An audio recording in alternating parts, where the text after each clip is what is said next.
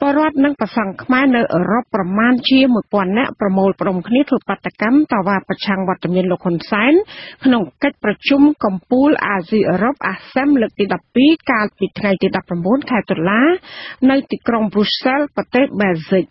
ចាបាតកម្មនេះប្រព្រឹត្តទៅនៅខាងមុខទីស្នាក់ការកណ្ដាលរបស់សហភាពអឺរ៉ុបនៅអគារគណៈរដ្ឋមន្ត្រីអឺរ៉ុបជាទីដែលកិច្ចប្រជុំកម្ពុជាអាស៊ីអឺរ៉ុបអាស៊ានលើកទី 12 កំពុងប្រព្រឹត្តទៅបរដ្ឋនិងប្រសង់ខ្មែរដែលទៅចូលរួមបាតកម្មនោះភាគច្រើនមកពីបណ្ដារដ្ឋឆ្ងាយជិតនានានៅអឺរ៉ុបជាពិសេសគឺមកពីប្រទេសបារាំង បែលហ្សិក ហូឡង់ អាល្លឺម៉ង់ អូទ្រីស ស្វីសនិងប្រទេសដទៃទៀតនៅអឺរ៉ុបចាគោលបំណងចម្បងនៃការចូលរួមធ្វើបាតកម្មនេះគឺដើម្បីប្រឆាំងវត្តមានលោកហ៊ុនសែននៅក្នុងកិច្ចប្រជុំកម្ពុជាអាស៊ីអឺរ៉ុបលើកទី 12 ចាប់បាតកោបាននាំគ្នាស្រែកនឹងលើកបដាដែលមានខ្លឹមសារមិនស្វាគមន៍លោកហ៊ុនសែននិងទាមទារឲ្យសហភាពអឺរ៉ុបគុំទទួលស្គាល់រដ្ឋាភិបាលខុសច្បាប់របស់លោកហ៊ុនសែនទាមទារឲ្យសហភាពអឺរ៉ុបពន្លឿនចំណាត់ការនានាដើម្បីដាក់ទណ្ឌកម្មលើរបបលោកហ៊ុនសែនឲ្យវិលត្រឡប់មកស្ដារនិងគោរពប្រជាធិបតេយ្យឡើងវិញហើយនឹងដើម្បីប្រារព្ធខួបលើកទី 27 នៃកិច្ចព្រមព្រៀងសន្តិភាពទីក្រុងប៉ារីសឆ្នាំ 1991 ចាប្រសង់ខ្មែរនៅក្រៅប្រទេសយល់ថាកម្ពុជាបច្ចុប្បន្នមិនអាចចាត់ទុកថាមានសន្តិភាពពិតប្រាកដដោយអ្វីដែលមានដឹកនាំរបបក្រុងភ្នំពេញតែងតែលើកឡើងនោះឡើយព្រះភិក្ខុបណ្ឌិតយូហុតដែលគង់នៅប្រទេសបារាំងមានថ្នាក់ដឹកការជាមួយវិទ្យុអាស៊ីសេរីកាលពីយប់ថ្ងៃទី 19 ខែតុលាថាកម្ពុជាបច្ចុប្បន្នមិនទាន់មានសន្តិភាពគ្រប់គ្រាន់នៅឡើយទេប៉ុន្តែមកមើលទៅនៅស្រុកខ្មែរយើងសន្តិភាពហ្នឹងមានគឺថានៅស្ងៀមមនុស្សខ្លាចណាបាទបងមិនហ៊ានបញ្ចេញមតិយោបល់មិនហ៊ានទាមទារមិនហ៊ានតវ៉ាអីអញ្ចឹងហើយនៅស្ងៀមស្ងាត់ទៅនឹងគេហៅថាសន្តិភាពបាទបងអាត្មាហៅថាសន្តិភាពនោះរបៀបជាដូចជាបង្ខំចិត្តបាទបងហ្នឹងហើយដូចជាមិនល្អទេសន្តិភាពបែបហ្នឹងសន្តិភាពនៅក្នុងចិត្តក្រោមការគម្រាមកំហែងក្រោមការគៀបសង្កត់បង្ខិតបង្ខំហ្នឹងមិនមែនជាសន្តិភាពពិតប្រាកដទេបាទបងបដិជគុណយូហុតពន្យល់នៃសន្តិភាពនេះថាត្រូវមានយុត្តិធម៌សង្គមការគោរពច្បាប់ទម្លាប់និងការទទួលស្គាល់តម្លៃរបស់មនុស្សនៅក្នុងសង្គមសន្តិភាពពិតប្រាកដគឺសន្តិភាពដែលកើតចេញពីជីវិតរបស់មនុស្សក្នុងសង្គមនឹងមានមេត្តាគឺសេចក្តីស្រឡាញ់រាប់អានគ្នាណាជាបងប្អូនឲ្យមានករុណាគឺសេចក្តីអាណិតអាសូរចំពោះឲ្យចេះជួយទៅព្រោះយកសារគ្នាចែកគ្នារស់អីចឹងណាមកហើយសន្តិភាពនោះត្រូវគឺទទួលស្គាល់តម្លៃរបស់មនុស្សសេចក្តីថ្លៃថ្នូររបស់មនុស្សណាទូទៅទាំងអស់បងស្មើភាពគ្នានៅចំពោះមុខច្បាប់អីចឹងត្រូវមានយុត្តិធម៌ទៀតបាទបងទើបពិតជាសន្តិភាពក្នុងជីវិតនៅក្នុងសង្គមជាតិនឹងណាបាទបងត្រូវតែបំពេញកុសលធម៌គុណធម៌ល្អជាច្រើននឹងបាទបងមេត្តាករុណាយុត្តិធម៌ហើយនៅសេចក្តីថ្លៃថ្នូររបស់មនុស្សនោះត្រូវគោរពត្រូវឲ្យមាននឹងទើបមានសន្តិភាពពិតប្រាកដជាប់លាប់យូរអង្វែងបាទបងជារឿយៗរបបក្រុងភ្នំពេញនៅក្រោមការដឹកនាំរបស់លោកហ៊ុនសែនតែងតែអះអាងពីសន្តិភាពពេញលេញនៅកម្ពុជានិងថានឹងធ្វើអ្វីគ្រប់បែបយ៉ាងដើម្បីការពារសន្តិភាពក្នុងនោះអ្នកចេញមកការពារសន្តិភាពសុទ្ធតែបានលើកឡើងពីការបង្ក្រាបការរារាំងមិនឲ្យមានក្រុមអ្នកប្រឆាំងហើយថែមទាំងមិនអនុញ្ញាតឲ្យបរដ្ឋបានជួបជុំសម្ដែងមតិដោយយកលេសការពារការកាត់ឡើងនៃបដិវត្តពណ៌ជាដើមបើទោះជាយ៉ាងណាចំពោះបដិជគុណយូហុតដើម្បីរក្សាសន្តិភាពចាំបាច់គឺត្រូវតែគ្រប់ភាគីមិនថាអ្នកស្របឬក៏អ្នកប្រឆាំងទេត្រូវតែអាចរស់នៅក្នុងភាពសុខដុមនិងថ្លៃថ្នូរនៅក្នុងសង្គមតែមួយជាមួយគ្នាចាស្របគ្នានេះដែរក៏មានអ្នកគាំទ្ររបបលោកហ៊ុនសែនក៏បានស្វាគមន៍លោកហ៊ុនសែនព្រមទាំងមានការជួបជុំអាហារពេលល្ងាចជាមួយគ្នានោះផងតែកតិននឹងការធ្វើបាតកម្មប្រឆាំងវត្តមានលោកហ៊ុនសែនវិញប្រជាប្រដ្ឋនិងប្រសង់ខ្មែរនៅអឺរ៉ុបបានបដិញ្ញាថានឹងបន្តបាតកម្មនៅតាមបណ្ដាប្រទេសមួយចំនួនទៀតនៅអឺរ៉ុបទៅតាមផែនការធ្វើដំណើររបស់លោកហ៊ុនសែនដូចជាលោកក្រុងនឹងទៅប្រទេសទូគីនិងស្វីសជាដើមក្រុមបាតកោប្រកាន់ជំហរថាគេនឹងបន្តប្រាប់អន្តរជាតិថាមិនឲ្យគ្រប់គ្រងការឡើងកាន់អំណាចរបស់លោកហ៊ុនសែននិងមិនអនុញ្ញាតឲ្យរបបក្រុងភ្នំពេញបន្លំព័ត៌មាននៅលើឆាកអន្តរជាតិតាមតែអំពើចិត្តនោះឡើយ ចាលោកនាងជាទីមេត្រីតំណាងជាន់ខ្ពស់ទទួលបន្ទុកកិច្ចការបរទេសនិងគោលនយោបាយសន្តិសុខនិងជាអនុប្រធានស្នងការអឺរ៉ុបអ្នកស្រី Federica Mogherini បានរំលឹកលោកហ៊ុនសែនឲ្យស្ដារស្ថានភាពសិទ្ធិមនុស្សនិងប្រជាធិបតេយ្យឡើងវិញចានៅក្នុងសេចក្តីប្រកាសព័ត៌មានរបស់សហភាពអឺរ៉ុបកាលពីថ្ងៃទី19ខែតុលាម្សិលមិញក៏បានបញ្ជាក់ថានៅក្នុងជំនួបរវាងអ្នកស្រី Federica Mogherini ជាមួយលោកហ៊ុនសែនក្នុងឱកាសនៃជំនួបកំពូលអាស៊ីអឺរ៉ុបអាស៊ាននៅទីក្រុងប៊ុចសែលប្រទេសបែលហ្សិកអ្នកស្រីសង្កត់ធ្ងន់លើបញ្ហាធ្លាក់ចុះដណ្ដាបនៃលទ្ធិប្រជាធិបតេយ្យការរំលោភសិទ្ធិមនុស្សនិងបញ្ហានីតិរដ្ឋនៅកម្ពុជាអ្នកស្រី Mogherini ក៏បានគូសបញ្ជាក់ប្រាប់លោកហ៊ុនសែនថាសហភាពអឺរ៉ុបពិតជាប្រាជ្ញានិងមានឆន្ទៈជួយគ្រប់គ្រងឲ្យមានប្រជាធិបតេយ្យនិងស្ថិរភាពសង្គមកម្ពុជាដើម្បីប្រយោជន៍ប្រជាពលរដ្ឋខ្មែរគ្រប់និន្នាការនយោបាយចាក្នុងន័យនេះអ្នកស្រីបានដាស់តឿនលោកហ៊ុនសែនអំពីភាពចាំបាច់ដែលរបបនេះត្រូវតែស្ដារស្ថានភាពនយោបាយអាក្រក់បច្ចុប្បន្ននេះឡើងវិញបើមិនចង់បាត់ការផ្ដល់ការអនុគ្រោះពន្ធពីសហភាពអឺរ៉ុបក្រោមកិច្ចព្រមព្រៀងអ្វីៗទាំងអស់លើកលែងតែអាវុធឬហៅកាត់ថា EBA សហភាពអឺរ៉ុបកាលពីដើមខែតុលានេះបានជូនដំណឹងទៅរបបលោកហ៊ុនសែនរួចទៅហើយអំពីចំណាត់ការដែលឈានទៅរកការលុបចោលប្រព័ន្ធអនុគ្រោះពន្ធនេះដោយសារតែពុំមានការកែប្រែស្ថានភាពវិបត្តិប្រជាធិបតេយ្យ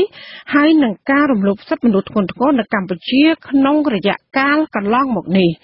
សហភាពអឺរ៉ុបទុករយៈពេលឲ្យរបបលោកហ៊ុនសែនពី6ខែទៅ1ឆ្នាំគឺចាប់ពីខែតុលានេះតទៅមុននឹងដកប្រព័ន្ធអនុគ្រោះពន្ធ EBA ជាផ្លូវការពីកម្ពុជាក្នុងរយៈពេល6ខែដំបូងនេះសហភាពអឺរ៉ុបនឹងទុកពេលរបបលោកហ៊ុនសែនគោរពកិច្ចសន្យានិងកែប្រែអរិយាប័ត្ររបស់ខ្លួនឡើងវិញ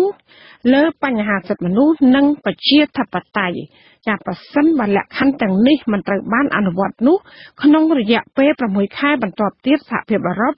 នឹងសម្រេចឈប់ផ្ដល់ការអនុគ្រោះពន្ធនេះចាលោកនាងជាទីមេត្រីតកតងនឹងកិច្ចប្រជុំសហភាពអន្តរសភា IPU វិញគណៈប្រតិភូសភាឯកបៈនៃរបបលោកហ៊ុនសែនមិនបានបញ្ចូលសេចក្តីថ្លែងការណ៍របស់ IPU លើបញ្ហារំលោភសិទ្ធិមនុស្សនិងការបំផ្លាញប្រជាធិបតេយ្យនោះទេចានៅក្នុងសេចក្តីប្រកាសព័ត៌មានចុះផ្សាយនៅទំព័រ Facebook របស់រដ្ឋសភាកម្ពុជាកាលពីថ្ងៃសុក្រទី19ខែតុលាគណៈប្រតិភូដែលដឹកនាំដោយអ្នកស្រីខួនសូដារីអនុប្រធានទី2រដ្ឋសភាឯកបៈហើយនឹងលោកឈៀងវុនមន្ត្រីនាំពាក្យរដ្ឋសភានិងជាតំណាងរាស្ត្រគណៈបកកណ្ដាលអំណាចនេះរួមទាំងមន្ត្រីរបបនេះ4រូបផ្សេងទៀតអួតសរសើរតែអំពីអ្វីដែលរបបនេះអះអាងថាជាដំណើរការអនុវត្តលទ្ធិប្រជាធិបតេយ្យតាមរយៈការបោះឆ្នោតដែលផាត់ចេញគណៈបកសង្គ្រោះជាតិគណៈប្រតិភូដដែលនេះក៏បានអះអាងថាខ្លួនបានបង្ហាញការពិតឲ្យសហភាពអន្តរសភាបានដឹងថាកម្ពុជាប្រកាន់យករបបប្រជាធិបតេយ្យពហុបកហើយនឹងការគ្រប់គ្រងប្រទេសដោយច្បាប់ទោះជាយ៉ាងនេះក្តីការបង្ហាញនៅអ្វីដែលគណៈប្រតិភូនេះបានអះអាងថាជាសភាពការពិតនោះគឺมันបានធ្វើឲ្យគណៈកម្មាធិការសិទ្ធិមនុស្សនៃសហភាពអន្តរសភាផ្លាស់ប្ដូរជំហររបស់ខ្លួនជុំវិញការរំលោភសិទ្ធិមនុស្សនិងការបំផ្លាញប្រជាធិបតេយ្យនៅកម្ពុជានោះឡើយព្រោះសហភាពអន្តរសភានៅតែសម្រេចចិត្តប្រឆាំងហើយនឹងថ្កោលទោសរបបមួយនេះដដែល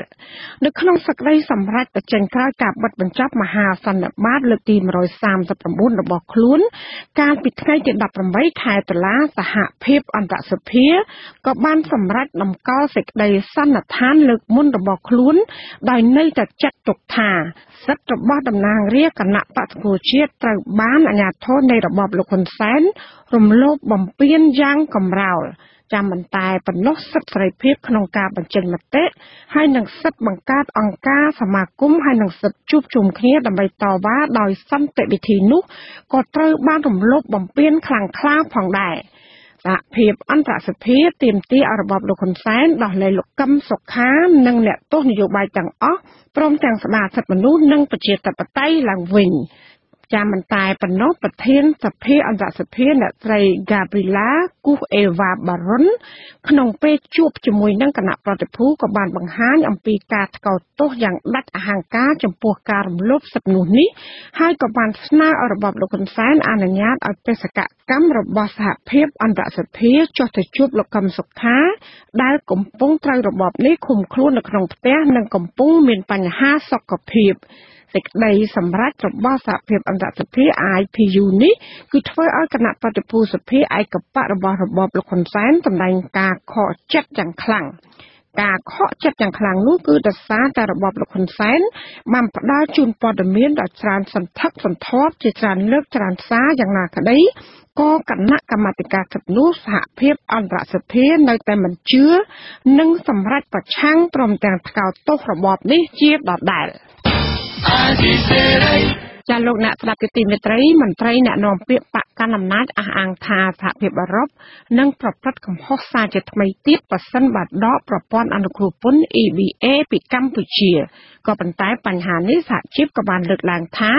មន្ត្រីរបបក្រុងភ្នំពេញគួរតែនាំគ្នាគិតគូរស្ដារប្រជាធិបតេយ្យឡើងវិញ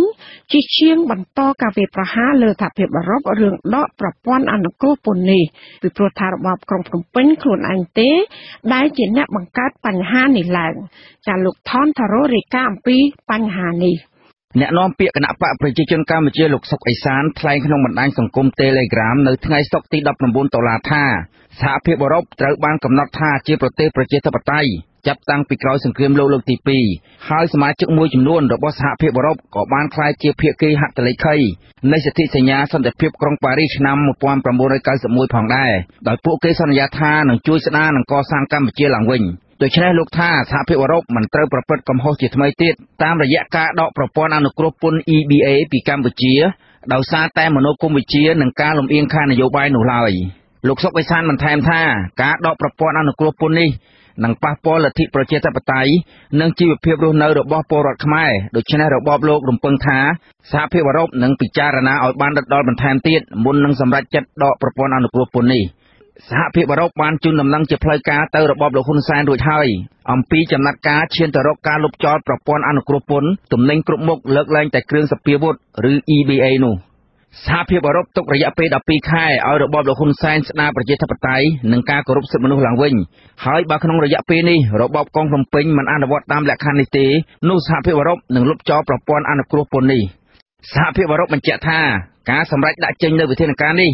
ពីព្រោះតែស្ថានភាពវិបត្តិប្រជាធិបតេយ្យនិងការរំលោភសិទ្ធិមនុស្សធ្ងន់ធ្ងរនៅកម្ពុជាក្នុងរយៈកាលកន្លងទៅមិនទាន់ត្រូវបានកែប្រែនៅឡើយការសម្រេចចិត្តរបស់សហភាពអឺរ៉ុបនេះធ្វើឡើងដោយផ្អែកលើការស្រាវជ្រាវនិងចុះមកពិនិត្យជាក់ស្ដែងដល់ប្រទេសកម្ពុជាមិនមែនដោយការចោទប្រកាន់របស់របបកុងភ្នំពេញដែលថានេះជាការសម្រេចចិត្តដោយលំអៀងនិងតាមការចង្អុលបង្ហាញរបស់គណៈបកប្រឆាំងនោះឡើយប្រធានសហភាពសហជីពកម្ពុជានិងជាអតីតសមាជិកកោជបលោកវងឈុនយល់ឃើញថាការដកប្រព័ន្ធអនុគ្រោះពន្ធមិនមែនជាកំហុសរបស់សហភាពអឺរ៉ុបនោះទេប៉ុន្តែរបបក្រុងភ្នំពេញជាអ្នកបង្កើតឡើងដោយខ្លួនឯងលោកថាសហភាពអឺរ៉ុបដាក់ចេញនូវវិធានការនេះគឺដើម្បីកម្ពុជាវិលមករកគន្លងប្រជាធិបតេយ្យឡើងវិញដោយអឺរ៉ុបមិនចង់ឃើញពលរដ្ឋខ្មែរត្រូវរងគ្រោះដោយការជិះជាន់ការរំលោភសិទ្ធិការងារនិងការបំបិទសិទ្ធិសេរីភាពពីសំណាក់ក្រុមអ្នកកាន់អំណាចមួយក្តាប់តូចនោះទេកម្ពុជាយើងក៏បានទទួលយកជាម្ចាស់ហត្ថលេខីហើយប្រទេសនៅអឺរ៉ុបហ្នឹងក៏គេជាម្ចាស់ហត្ថលេខីកិច្ចព្រមព្រៀងក្រុងប៉ារីសចឹងគេតាមឃ្លាំមើលរាល់សកម្មភាពថ្នាក់ដឹកនាំរដ្ឋាភិបាលកម្ពុជាថាបើដែលខុសទៅនឹងស្មារតីនៃកិច្ចព្រមព្រៀងក្រុងប៉ារីសគេនឹងចង្អុលបង្ហាញគេនឹងណែនាំឲ្យយើងដើរទៅតាមផ្លូវត្រូវហើយបើយើងនៅតែមិនអនុវត្តទៅតាមស្មារតីនៃកិច្ចព្រមព្រៀងក្រុងប៉ារីសទេគេនឹងមានសិទ្ធិដកប្រព័ន្ធអនុគ្រោះពន្ធពីកម្ពុជាបាទនេះដែលជាបញ្ហាហើយយើងមិនគិតតែខំរកវិធីកែខ្លួនសម្របសម្រួលបែរជាយើងទៅចោទប្រកាន់សហគមន៍អឺរ៉ុបថាកសាងកំហុសកាន់តែច្រើនទៅវាមិនមែនជារឿងកសាងកំហុសទេគឺជារឿងមួយដែលចង់ឃើញកម្ពុជាយើងមានការគោរពសិទ្ធិមនុស្សនិងប្រជាធិបតេយ្យបាទអ្នកការពារសិទ្ធិកម្មកររូបនេះជំរុញឲ្យថ្នាក់ដឹកនាំរបបក្រុងភ្នំពេញពិចារណាឡើងវិញ ចំពោះការអនុវត្តទៅតាមលក្ខខណ្ឌរបស់សហភាពអឺរ៉ុបជៀសវាងការសម្រេចចិត្តណាមួយដែលអាចឈានដល់ការបាត់បង់ប្រព័ន្ធអនុគ្រោះពន្ធ EBA នេះលោកថាសេដ្ឋកិច្ចកម្ពុជាមិនទាន់រឹងមាំនៅឡើយទេដូច្នេះការដកប្រព័ន្ធអនុគ្រោះពន្ធនឹងប៉ះពាល់ខ្លាំងដល់ការអភិវឌ្ឍជាតិនិងធ្វើឲ្យកម្លាំងសេដ្ឋកិច្ចថយចុះលោកសង្កត់ធ្ងន់ថាដំណោះស្រាយមិនមែនជារឿងពិបាកនោះឡើយគឺគ្រាន់តែរបបលោកហ៊ុនសែនស្ដារស្ថានភាពនយោបាយឲ្យវិលទៅរកស្ថានភាពមុនការបោះឆ្នោតឃុំសង្កាត់ឆ្នាំ2017ឡើងវិញនោះអ្វីៗនឹងអាចប្រសើរឡើងវិញយើងមើលប្រទេសកម្ពុជាយើងមិនទាន់មានលទ្ធភាពរស់ដោយខ្លួនឯងបានទេហើយយើងមិនមានលទ្ធភាពបង់ពន្ធហើយក៏មិនទាន់មានលទ្ធភាពក្នុងការប្រកួតប្រជែងជាមួយបណ្ដាប្រទេសផ្សេងៗដែរនៅពេលដែលគេដកប្រព័ន្ធអនុគ្រោះពន្ធនេះវាត្រូវមានផលប៉ះពាល់ច្រើនមែនទែនបាទទោះបីថាពន្ធក្នុងមួយឆ្នាំដែលយើងអាចចំណេញបានប្រមាណ700លានហ្នឹងនៅពេលដែលគេដកទៅ700លានហ្នឹងក៏បាត់ហើយវានឹងប៉ះពាល់ទៅលើវិស័យផ្សេងទៀតអញ្ចឹងហើយបានជាយើងមានការព្រួយបារម្ភជុំវិញបញ្ហាទាំងអស់នេះបាទហើយនៅពេលដែលគេដកមិនមែនយើងរកដំណោះស្រាយនយោបាយឲ្យគេផ្ដល់ឲ្យយើងវិញភ្លាមទេវាត្រូវស៊ីពេលយូរបាទរយៈពេល 4-5 ឆ្នាំឬអាច10ឆ្នាំបានអាចដែលយើងចរចាដែលអាចទទួលបានប្រព័ន្ធអនុគ្រោះពន្ធមកវិញអ្នកវិភាគការទូតលើកឡើងថារបបលោកហ៊ុនសែននឹងពិបាកស្ដារទំនាក់ទំនងនឹងសហភាពអឺរ៉ុបឡើងវិញណាស់ប្រសិនបើវិបត្តិនយោបាយនៅកម្ពុជានៅតែបន្តដោយគ្មានដំណោះស្រាយនោះខ្ញុំបាទថនថារ៉ូអាស៊ីសេរីពីរដ្ឋធានី Washington ចា៎លោកនាងកញ្ញាកំពុងស្ដាប់ការផ្សាយរបស់វិទ្យុអាស៊ីសេរីពីរដ្ឋធានី Washington សហរដ្ឋអាមេរិកតើសង្គមស៊ីវិលនិងពលរដ្ឋមានជំនឿលើក្រុមការងារចម្រុះទទួលនិងដោះស្រាយបណ្ដឹងតវ៉ាផ្សេងនៅមុខភូមិគ្រឹះមេដឹកនាំរបបក្រុងភ្នំពេញនោះថាអាចបំពេញការងារមានប្រសិទ្ធភាពដែរឬទេចាសសូមលោកអ្នកនាងរងចាំស្ដាប់សេចក្តីរាយការណ៍អំពីរឿងនេះនៅក្នុងការផ្សាយរបស់យើងខ្ញុំនាពេលបន្តិចទៀតនេះលោកអ្នកនាងកញ្ញាកំពុងស្ដាប់ការផ្សាយរបស់វិទ្យុអាស៊ីសេរីដែលផ្សាយចេញពីរដ្ឋធានី Washington ពាក់ព័ន្ធនឹងការចុះឈ្មោះនិងពិនិត្យមើលបញ្ជីឈ្មោះបោះឆ្នោតមន្ត្រីគណៈកម្មាធិការជាតិរៀបចំការបោះឆ្នោតកោជបហើយនឹងអ្នកឃ្លាំមើលវិស័យនេះសង្កេតឃើញថាបរដ្ឋហាក់មិនសូវចាប់អារម្មណ៍ទៅលើបញ្ជីឈ្មោះបោះឆ្នោតនោះទេយុទ្ធនាការចុះឈ្មោះនិងពិនិត្យមើលបញ្ជីឈ្មោះបានចាប់ផ្ដើមពីថ្ងៃទី1ដល់ថ្ងៃទី18ខែតុលាកោជបបានបង្ហាញថាមានប្រជាពលរដ្ឋជាង 19,000 នាក់បានទៅចុះឈ្មោះថ្មីចាសសូមអញ្ជើញស្ដាប់សេចក្តីរាយការណ៍របស់លោកវ៉ាន់សុមេតកោជបបង្ហាញថារយៈពេល18ថ្ងៃនៃយុទ្ធនាការចុះឈ្មោះនិងពិនិត្យមើលបញ្ជីឈ្មោះមានអ្នកទៅចុះឈ្មោះបោះឆ្នោតថ្មីចំនួន 195,087 នាក់អ្នកដែលត្រូវលុបឈ្មោះចេញពីបញ្ជីមានចំនួន 54,165 នាក់ចំណែកអ្នកដែលបានកែតម្រូវទិន្នន័យមានចំនួន 1,553 នាក់អ្នកនាំពាក្យកោជបលោកហងពុធាប្រាប់ថាកត្តាដែលធ្វើឲ្យពលរដ្ឋមិនសូវសកម្មទៅចុះឈ្មោះនិងពិនិត្យបញ្ជីឈ្មោះបោះឆ្នោតនៅឆ្នាំនេះដោយសារតែជាទម្លាប់ពលរដ្ឋគឺទាល់តែពេលបោះឆ្នោតទើបពលរដ្ឋទៅចុះឈ្មោះច្រើនយើងត្រូវទទួលស្គាល់ថានេះជាទម្លាប់ទៅហើយណាទាល់តែចិត្តដល់ពេលឆ្នាំបោះឆ្នោតបានជាពលរដ្ឋលោកមានការចាប់អារម្មណ៍ចូលរួមខ្លាំងកាលពីថ្ងៃទី18កញ្ញាកោជបបានប្រកាសព័ត៌មានថាស្ថាប័នមួយនេះក្រុងចុះឈ្មោះពលរដ្ឋថ្មីចំនួន 7.5 សែននាក់បើតាមតួលេខសរុបសម្រាប់យុទ្ធនាការចុះឈ្មោះថ្មីបង្ហាញថាកោជបទទួលបានការចុះឈ្មោះមិនដល់ 50% ទេ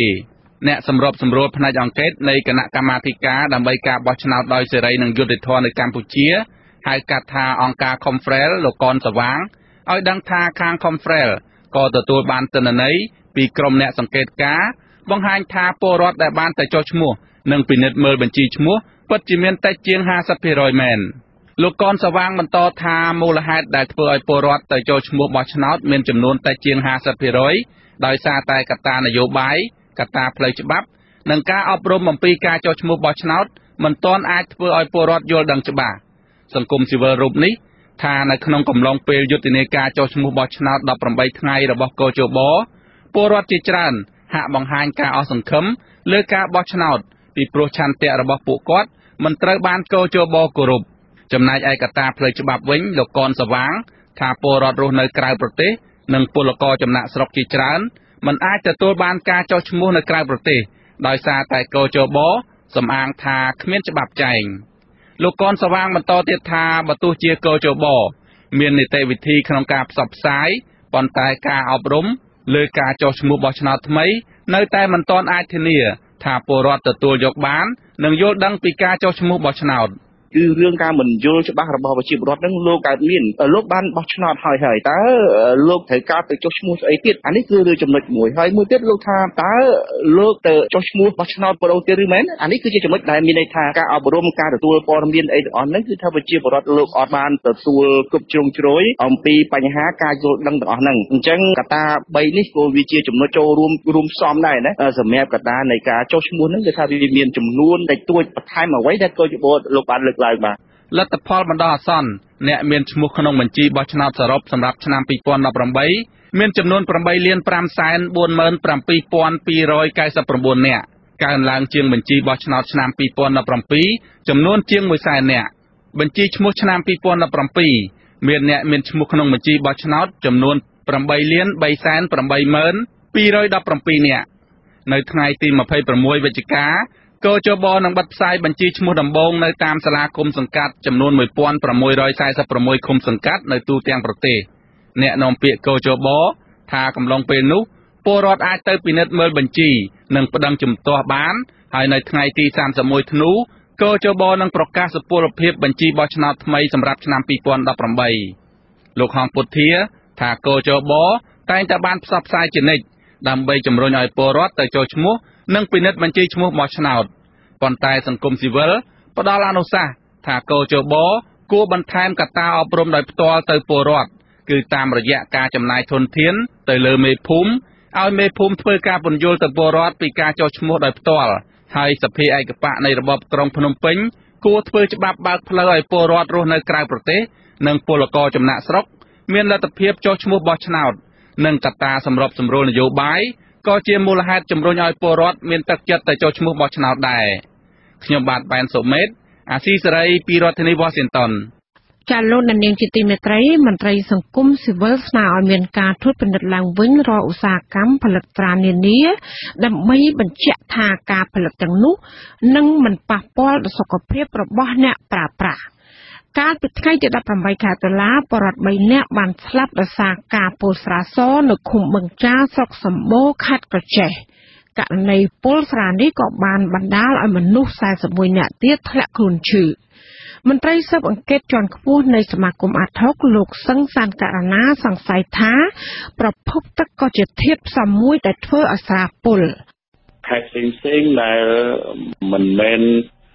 មានគេហៅថាការផលិតពាក់ព័ន្ធទៅនឹងបញ្ហាទឹកជាពិសេសគឺបញ្ហាប្រភពទឹកព្រោះខេត្តនឹងមួយគឺមានការប្រើប្រាស់ប្រភពទឹកនេះវាអាចពាក់ព័ន្ធទៅនឹងគេហៅសារធាតុរ៉ែណាចឹងទៅខេត្តផ្សេងៗយើងឃើញថាមានការផលិតស្រាសដូចគ្នាប៉ុន្តែมันមានការប៉ះពាល់សុខភាពទេប៉ុន្តែដោយឡែកខេត្តនឹងមួយយើងសម្រាប់ជាអារម្មណ៍ខ្ញុំសង្ស័យថាវាអាចបណ្ដាលមកពីប្រភពផលិតនឹងវាអាចបណ្ដាលមកពីទឹកដែលប្រើប្រាស់នឹងដែរចាលោកសឹងសានករណាក៏បានស្នើដល់ប្រជាពលរដ្ឋដែលរស់នៅតំបន់ដែលមានជនរងគ្រោះដោយសារការពុលស្រាត្រូវតែមានការប្រុងប្រយ័ត្នខ្ពស់ក្នុងការទទួលទានគ្រឿងស្រវឹងជាពិសេសគឺស្រាសពលរដ្ឋដែលរស់ក្នុងខេត្តនេះគួរតែមានការប្រុងប្រយ័ត្នមែនទែនក្នុងការទទួលទានគ្រឿងស្រវឹងឬក៏ស្រាសមានជាតិមេតាណុលផ្សេងៗនៅក្នុងតំបន់ហ្នឹងក្នុងរយៈកាលដែលគ្រោះថ្នាក់នេះគួរតែគុំប្រើតែម្ដងកាន់តែល្អហើយបើសិនជាប្រើគួរតែត្រួតពិនិត្យទៅលើប្រភពនៃការប្រើប្រាស់របស់គាត់ហ្នឹងតើវាសុវត្ថិភាពឬអត់ព្រោះយើងឃើញហើយមានគ្រោះថ្នាក់ច្រើនណាស់សម្រាប់តំបន់ពួកគាត់ដែលគាត់ប្រើប្រាស់ហ្នឹងណាបាទចាកាលពីដើមខែឧសភាក្រសួងសុខាភិបាលអះអាងថាស្រាសបានបណ្ដាលឲ្យពលរដ្ឋនៅភូមិកំទួតស្រុកចិត្តតបរិយខេត្តកោះចេះចំនួន13នាក់បានស្លាប់និងពលរដ្ឋប្រមាណជា700នាក់ផ្សេងទៀតធ្លាក់ខ្លួនឈឺលោកអ្នកស្ដាប់ទីមេត្រីយ៉ាងហោចណាស់មានមនុស្សជិត10នាក់បានស្លាប់ដោយសារតែរន្ទះបាញ់នៅសប្តាហ៍នេះចាពលរដ្ឋ4នាក់បានស្លាប់និង2នាក់ទៀតរងរបួសដោយសារតែរន្ទះបាញ់កាលពីថ្ងៃទី19ខែតុលានៅឃុំរៀមស្រុកព្រៃនប់ខេត្តបរសៃហនុចំណែកជនរងគ្រោះ3នាក់ផ្សេងទៀតបានស្លាប់នៅខេត្តបន្ទាយមានជ័យកាលពីថ្ងៃទី18ខែតុលា នគរបាលនៅខេត្តបរសៃអនុបានដឹងថាគណៈដែលកំពុងភ្លៀងហ្វ្រេចជនរងគ្រោះបាននាំគ្នាទៅជ្រកនៅក្នុងរោងមួយក៏ប៉ុន្តែពេលនោះមានកម្មករម្នាក់និយាយទូរស័ព្ទបណ្ដាលឲ្យរន្ទះបាញ់តែម្ដងដោយឡែកកាលពីថ្ងៃទី18ខែតុលានៅខេត្តបន្ទាយមានជ័យឯនោះវិញក៏មានប្រជាពលរដ្ឋ3នាក់បានស្លាប់ដោយសាររន្ទះបាញ់ខណៈដែលពួកគេកំពុងអង្គុយជុំគ្នានៅទីវាលនៅក្នុងភូមិគ្រោះថ្នាក់បណ្ដាលឲ្យមនុស្សស្លាប់ដោយសាររន្ទះបាញ់នេះគឺនៅតែបន្តកើតមានឥតឈប់ឈរចាស់កាលពីចុងខែសីហាបរិវត្ត2នាក់ក៏បានស្លាប់ដោយសាររន្ទះបាញ់នៅខេត្តពោធិ៍សាត់ហើយកាលពីចុងខែមិថុនាក៏មានមនុស្ស2នាក់ផងដែរបានស្លាប់និងម្នាក់ទៀតសន្លប់ខណៈដែលអ្នកទាំង3កំពុងខ្វៀលគោនៅភូមិព្រៃធំខេត្តឧត្តរមានជ័យអ្នកនាំពាក្យគណៈកម្មាធិការជាតិគ្រប់គ្រងគ្រោះមហន្តរាយលោកកៅវីធ្លាប់បានប្រាប់អធិស្រីថាប្រជាពលរដ្ឋនៅជនបទដែលនៅឆ្ងាយពីតំបន់ការពាររន្ទះគឺត្រូវប្រុងប្រយ័ត្ននៅពេលមានភ្លៀងជាពិសេសគឺកសិករគប្បីចាក់ចេញពីវាលស្រែឲ្យឆ្ងាយពីប្រភពទឹកនិងកុំឲ្យនៅជ្រកក្រោមដើមឈើខ្ពស់ៗដែលនេះងាយរងគ្រោះដោយសារបាតុភូតរន្ទះលោកក៏បានទទូចឲ្យប្រជាពលរដ្ឋព្យាយាមសម្ងំនៅក្នុងផ្ទះជានិច្ចនៅពេលដែលមានភ្លៀងធ្លាក់ខ្យល់បោកបក់រកកភ្លៀងនិងផ្គររន្ទះចំពោះប្រជាពលរដ្ឋដែលធ្វើការនៅតាមទីវាលឬក៏នៅក្បែរប្រភពទឹកនោះនៅពេលដែលមានភ្លៀងត្រូវរុះរាន់ត្រឡប់មកផ្ទះបិទទូរស័ព្ទនិងវិទ្យុកុំកាន់របស់អ្វីដែលអាចចម្លងអគ្គិសនីកុំទៅជ្រកនៅក្រោមដើមឈើហើយត្រូវនៅឆ្ងាយប្រមាណជាចម្ងាយពី3ទៅ4ម៉ែត្រពីក្រោមដើមឈើដើម្បីជៀសវាងនឹងការឆ្លងចរន្តអគ្គិសនីនៅពេលដែលមានរន្ទះចលនានាងកញ្ញាកំពុងស្ដាប់ការផ្សាយរបស់វិទ្យុអាស៊ីសេរីប្រធានាធិបតី Washington សហរដ្ឋអាមេរិកក្រៅពីលោកនាងអាចស្ដាប់ការផ្សាយរបស់យើងតាមប្រព័ន្ធអ៊ីនធឺណិតលោកនាងកញ្ញាក៏នៅតែអាចស្ដាប់តាមរយៈរលកធាតុអាកាសខ្លីឬ Shortwave តាមកម្រិតនិងកម្ពស់ដូចតទៅនេះពេលព្រឹកចាប់ពីម៉ោង 5 កន្លះដល់ម៉ោង 6 កន្លះតាមរយៈរលកធាតុអាកាសខ្លី 13740 kHz ស្មើនឹងកម្ពស់ 22m និង 15275 kHz ស្មើនឹងកម្ពស់ 20m ចាស់ចំណែកពេលយប់វិញគឺផ្សាយចាប់ពីម៉ោង 7 កន្លះដល់ម៉ោង 8 កន្លះតាមរយៈរលកធាតុអាកាសខ្លី 9700 kHz ស្មើនឹងកម្ពស់ 31m និង 12140 kHz ស្មើនឹងកម្ពស់ 25m ចាសសូមអរគុណចាលោកអ្នកស្ដាប់ជាទីមេត្រីមន្ត្រីសង្គមស៊ីវិលដែលធ្វើការពាក់ព័ន្ធសិទ្ធិពលរដ្ឋនិងបរិស្ថានមើលឃើញថា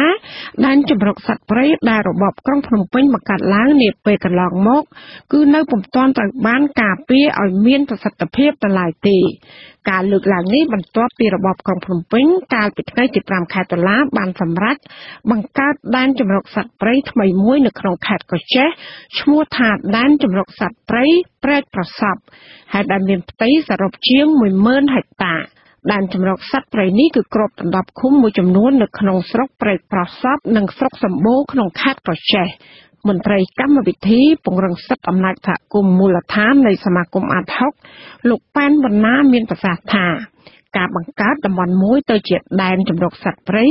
ដើម្បីឲ្យប្រជាពលរដ្ឋនិងមន្ត្រីពាក់ព័ន្ធចូលរួមការពារនោះលោកសង្កេតឃើញថាកន្លងមកសមត្ថកិច្ចមិនបានយកចិត្តទុកដាក់ក្នុងការអនុវត្តឲ្យបានត្រឹមត្រូវនោះឡើយលោកបន្ថែមថាប្រសិនបើសមត្ថកិច្ចនៅតែមិនមានការអនុវត្តច្បាប់ឲ្យបានត្រឹមត្រូវបន្ទាប់ពីមានចេញអនុក្រឹត្យកាត់ចេញដើម្បីយកផ្នែកណាមួយទៅវិនិយោគនោះទាំងធនធានធម្មជាតិទាំងសត្វព្រៃគឺនៅតែបន្តបាត់បង់ជាដដែលសំខាន់ផុតថាតើរដ្ឋាភិបាលមានឆន្ទៈយ៉ាងណាក្នុងការអនុវត្តច្បាប់មានសិទ្ធិភាពហ៊ានដាក់ទោសលើមន្ត្រីរបស់ខ្លួននៅពេលដែលត្រីរបស់ខ្លួនមិនទទួលខុសត្រូវទូនទីរបស់ខ្លួនក្នុងការការពារពេលខ្លះវាអាចពាក់ព័ន្ធជាមួយអំពើពុករលួយជាមួយជនល្មើសថែមទៀតនោះបាទយើងគិតថាវាមិនត្រឹមតែមានតែលិខិតទេសូម្បីការអនុវត្តជាក់ស្ដែងក្នុងការការពារធនធានព្រៃឈើហើយនិងសត្វព្រៃនៅក្នុងដែនជម្រកសត្វព្រៃក៏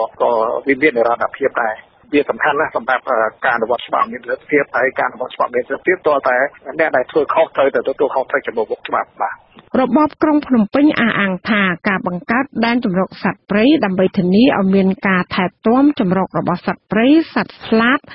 និងប្រព័ន្ធអេកូឡូស៊ីរក្សាលំនឹងបរិស្ថានការពារនិងអភិរក្សធនធានធម្មជាតិព្រមទាំងលើកទឹកចិត្តឲ្យប្រជាពលរដ្ឋសហគមន៍មូលដ្ឋានចូលរួមការពារហើយនិងប្រើប្រាស់ធនធានធម្មជាតិជាដើម ផ្ទៃដីនៃដែនជម្រកសត្វព្រៃព្រែកប្រសពមិនរាប់បញ្ចូលដីកម្មសិទ្ធិឯកជននិងដីប្រើប្រាស់ជាប្រយោជន៍សាធារណៈនោះទេចាលោកនាងកញ្ញាជាទីមេត្រីប្រសិនបើលោកនាងចង់ផ្ដល់ព័ត៌មានឲ្យអាស៊ីសេរីផ្សាយសូមផ្ញើជាវីដេអូរូបភាពនិងអត្ថបទតាមរយៈ Facebook Messenger ទៅអាស័យដ្ឋាន www.facebook.com/RFA Cambodia សូមលោកនាងភ្ជាប់លេខទូរស័ព្ទជាមួយសារទាំងនោះដើម្បីអាស៊ីសេរីតាក់ទងសួរបន្ថែមប្រសិនបើយើងមានសំណួរចាសសូមអរគុណចាលោកដាននាងជាទីមេត្រីសហជីពឯករាជ្យទាមទារឲ្យភាគីរោងចក្រនិងក្រសួងពាក់ព័ន្ធត្រូវតែរៀបចំប្រព័ន្ធសុវត្ថិភាពទៅតាមរោងចក្រឲ្យបានល្អត្រឹមត្រូវតាមស្តង់ដារដើម្បីកាត់បន្ថយការដួលសន្លប់របស់កម្មករកាត់ដេរសម្លៀកបំពាក់សំណើនេះធ្វើឡើងដោយសារតែរោងចក្រ Winstar Shoes ស្ថិតនៅភូមិអង្គុនធាស្រុកគងពិសីខេត្តកំពង់ស្ពឺប្រមាណជា100នាក់បានដួលសន្លប់ប្រធានសហភាពការងារកម្ពុជាលោកអាត់ធុនមានប្រសាសន៍ថាការដួលសន្លប់នេះគឺដោយសារតែកម្មករហូបអាហារមិនគ្រប់គ្រាន់ដូច្នេះដើម្បីបំបត្តិការដួលសន្លប់តទៅរបបលោកហ៊ុនសែននិងក្រុមហ៊ុនរោងចក្របន្ថែមប្រាក់ខែឲ្យកម្មករដើម្បីឲ្យពួកគាត់មានលទ្ធភាពទិញអាហារដែលមានខាឡូរីគ្រប់គ្រាន់ខ្ញុំគិតថាបញ្ហាដួលសន្លប់នេះគឺជាបញ្ហាមួយធំនៅក្នុងប្រទេសកម្ពុជាហើយសូម្បីតែពេលព្រឹកមិញគឺបានជជែកគ្នាខាងរដ្ឋាភិបាលហ្នឹងថារកយុទ្ធសាស្ត្រដើម្បីកាត់បន្ថយនៅបញ្ហាដួលសន្លប់ហ្នឹងហើយបញ្ហាកន្លងមកដែលយើងឃើញគឺដោយសារតែកម្មករគាត់ធ្វើការច្រើននៃគាត់ហូបនិងវាអត់សូវមានអាហារដែលមានជីវជាតិហើយអតនកម្មនៃការដាក់ការងារឲ្យធ្វើនៅក្នុងកន្លែងការងារហ្នឹងវាសម្ពាធឬក៏ការងារនោះវាច្រើនពេលខ្លះទៅក៏ជាតិគីមីសារនៅក្នុងកណ្ដាប់ឬក៏សារធាតុដែលគេបាញ់ចោលល្អិតឬក៏សារធាតុគីមីដែលគេប្រើនៅក្នុងផលិតកម្មនោះវាខ្លាំងវាកម្មករយើងខ្សោយហើយកម្មករយើងធ្វើការយូរហើយបរិយាកាសនៅក្នុងរោងចក្រវាអត់ល្អចាប្រធានមន្ត្រីការងារនិងបណ្ដុះបណ្ដាលវិជ្ជាជីវៈលោកច័កបូរិនបានឲ្យសារព័ត៌មានក្នុងស្រុកដឹងថាកម្មករដែលដួលសន្លប់ទាំងនេះគឺបណ្ដាលមកពីកម្មការិនីម្នាក់មានជំងឺឆ្កួតជ្រូកហើយបានប្រកាច់វង្វេងវង្វាន់ស្រែកឡូឡាធ្វើឲ្យកម្មការិនីដែលនៅក្បែរនោះ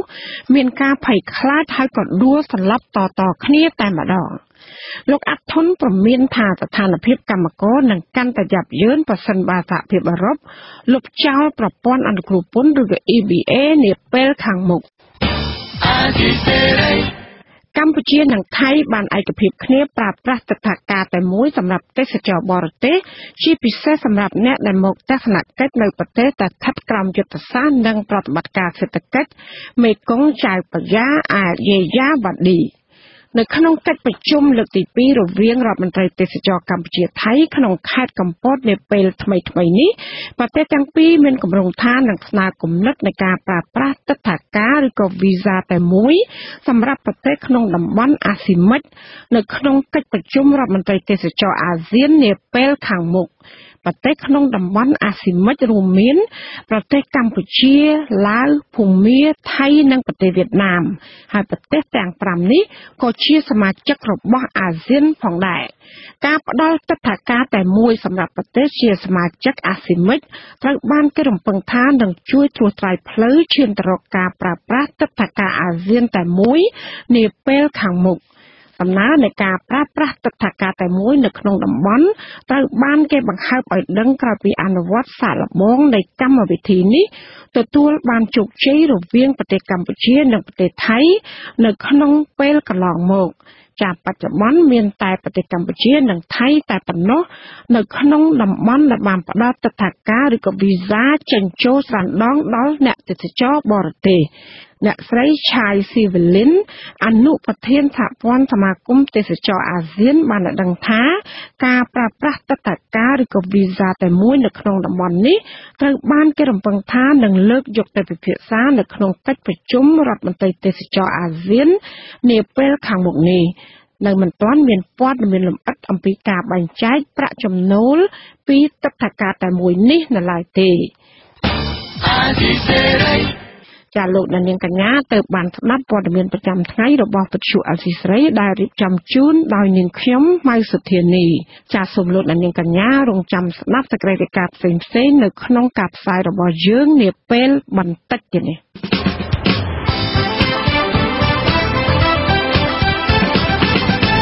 ចាលោកនាងកញ្ញានិងប្រិយមិត្តអ្នកស្ដាប់ជាទីមេត្រីនៅក្នុងការផ្សាយជាបន្តទៅទៀតនេះយើងខ្ញុំមានសេចក្តីរាយការណ៍ពិស្ដារមួយចំនួនទៀតស្ដីអំពីសង្គមស៊ីវិលនិងពលរដ្ឋមិនសូវមានជំនឿលើក្រមការងារចម្រុះទទួលនិងដោះស្រាយបណ្ដឹងនៅមុខភូមិគ្រឹះលោកហ៊ុនសែនសេចក្តីរាយការណ៍ពីអ្នកធ្លាប់មើលសង្គមបន្តរិះគន់វត្តមានជនជាតិចិនទៅរស់នៅនិងប្រកបរបរនៅខេត្តព្រះសីហនុចាសសូមអញ្ជើញលោកនាងស្ដាប់ការផ្សាយរបស់យើងខ្ញុំជាបន្តទៅទៀតដោយមេត្រី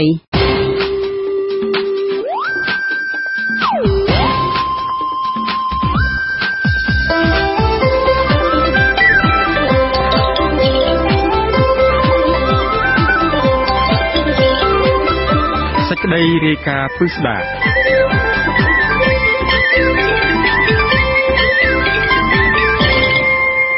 មន្ត្រីសង្គមស៊ីវិលនិងប្រជាពលរដ្ឋរងគ្រោះដីធ្លីមិនសូវមានជំនឿលើប្រសិទ្ធភាពការងាររបស់ក្រុមការងារចម្រុះទទួលនិងដោះស្រាយបណ្ដឹងតវ៉ាផ្សេងៗនៅមុខភូមិគ្រឹះលោកហ៊ុនសែននោះទេការលើកឡើងនេះបន្ទាប់ពីមេដឹកនាំរបបក្រុងភ្នំពេញលោកហ៊ុនសែនបង្កើតឲ្យមានក្រុមការងារចម្រុះទទួលនិងដោះស្រាយបណ្ដឹងតវ៉ាផ្សេងៗនៅមុខភូមិគ្រឹះរបស់លោកកាលពីថ្ងៃទី16ខែតុលាចាលោកសនចាន់រដ្ឋារាយការណ៍អំពីរឿងនេះអ្វីត្បិតតែមេដឹកនាំទីក្រុងភ្នំពេញបង្កើតក្រុមការងារចម្រុះសម្រាប់ទទួលនិងដោះស្រាយបញ្ហាបណ្ដឹងផ្សេងៗនៅមុខភូមិគ្រឹះលោកហ៊ុនសែនទាំងនៅរាជធានីភ្នំពេញនិងនៅខេត្តកណ្ដាលក្តីប៉ុន្តែមន្ត្រីសង្គមស៊ីវិលនិងប្រជាពលរដ្ឋដែលមានចំនួនដីធ្លីមួយចំនួនមិនសូវមានសង្ឃឹមថាក្រុមការងារថ្មីនេះអាចដោះស្រាយបញ្ហាទូលំបាករបស់ពលរដ្ឋបាននោះទេដំណើរសហគមន៍សាមគ្គីនៅស្រុករមាសហែកខេត្តស្វាយរៀងលោកស្រីខៀវសរិនលើកឡើងថាប្រជាពលរដ្ឋជាង400គ្រួសារនៅឃុំអំពិលស្រុករមាសហែកកំពុងមានចំនួនដីធ្លីជាមួយក្រុមហ៊ុនឈ្មោះ NK Venture នៅលើផ្ទៃដី670ហិកតាតាំងពីឆ្នាំ2010មកមិនទាន់បានដំណោះស្រាយនៅឡើយទេបើទោះបីជាប្រជាពលរដ្ឋខំតវ៉ាដាក់ញត្តិទាំងនៅខេត្តស្វាយរៀងនិងនៅភ្នំពេញក្តី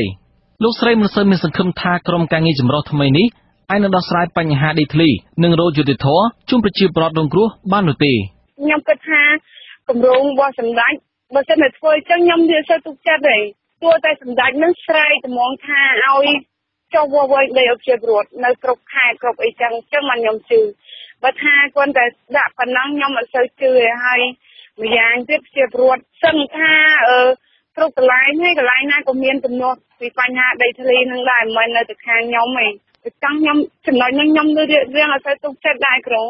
តំណាងពលរដ្ឋរងគ្រោះដីធ្លីរូបនេះបញ្ជាក់ថាករណីចំនួនដីធ្លីកន្លងទៅពុំដែលមានក្រុមណាមួយឆ្លៀតឱកាសញុះញង់ដើម្បីកេងចំណេញនយោបាយនោះទេពលគឺមានតែអាជ្ញាធរទេដែលអសមត្ថភាពដោះស្រាយបញ្ហាជូនពួកគាត់ហើយចាត់ពួកគាត់ថាជាក្រុមប្រឆាំងអត់មានអ្នកណាមកញុះញង់ទេសំខាន់បំផុតនោះគឺអាជ្ញាធរហ្មងគាត់ញុះញង់ខ្លួនឯងគាត់លៀបពួនខ្លួនឯងហ្នឹងហើយនៅខាងខ្ញុំភាគច្រើនគាត់ច្រើនតែពេលពួកខ្ញុំតវ៉ាដីគាត់ច្រើនតែនិយាយថា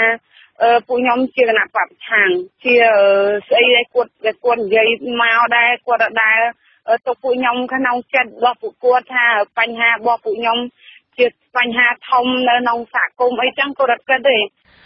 កាលពីថ្ងៃទី16ខែតុលាមេដឹកនាំរបបក្រុងភ្នំពេញលោកហ៊ុនសែនបានសម្រេចបង្កើតក្រុមការងារចម្រុះមួយមានសមាជិក22រូបសម្រាប់ទទួលនិងដោះស្រាយបណ្ដឹងផ្សេងៗនៅមុខភូមិគ្រឹះរបស់លោកទាំងពីរដែលស្ថិតនៅមុខវិមានឯករាជ្យនៅរាជធានីភ្នំពេញនៅស្ថិតនៅក្នុងក្រុងតាខ្មៅខេត្តកណ្ដាលក្នុងសេចក្តីសម្រេចនេះបង្ហាញថាមេបញ្ជាការកងអង្គរៈលោកហ៊ុនសែននិងជាអគ្គមេបញ្ជាការរងកងយុទ្ធពលខេមរៈភូមិន្ទលោកហ៊ីងមុនហៀងគឺជាប្រធានរីឯអភិបាលក្រុងភ្នំពេញលោកខួងស្រេងអភិបាលខេត្តកណ្ដាលលោកម៉ៅភិរុននិងនាយរងខុទ្ទកាល័យលោកហ៊ុនសែននិងជាមេបញ្ជាការរងបញ្ជាការដ្ឋានកងអង្គរៈលោកចៅតុលមានតួនាទីជាអនុប្រធាននៃក្រុមការងារចម្រុះនេះក្នុងសេចក្តីសម្រេចនេះបញ្ជាក់ដែរថាការបង្កើតក្រុមការងារចម្រុះនេះក៏ដើម្បីទប់ស្កាត់ការញុះញង់ពីក្រុមឆ្លៀតឱកាសកេងចំណេញលើក្រុមអ្នកតវ៉ានិងដើម្បីទប់ស្កាត់ក្រុមអ្នកតវ៉ាមានបាតុករច្រើនដែលមានបំណងដាក់ពាក្យបណ្ដឹងតវ៉ាផ្សេងៗហើយព្យាយាមបញ្យល់អំពីនីតិវិធីរបស់ក្រុមការងារចម្រុះនិងច្បាប់ជូនអ្នកតវ៉ាជាដើមអគ្គលេខាធិការនៃសម្ព័ន្ធសហគមន៍កសិករកម្ពុជាលោកថេងសាវឿន